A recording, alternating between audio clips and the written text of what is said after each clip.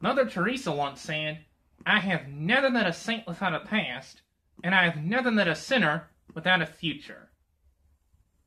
We need to remember that the church is not some sort of exclusive club for holy people. It is a hospital for sinners.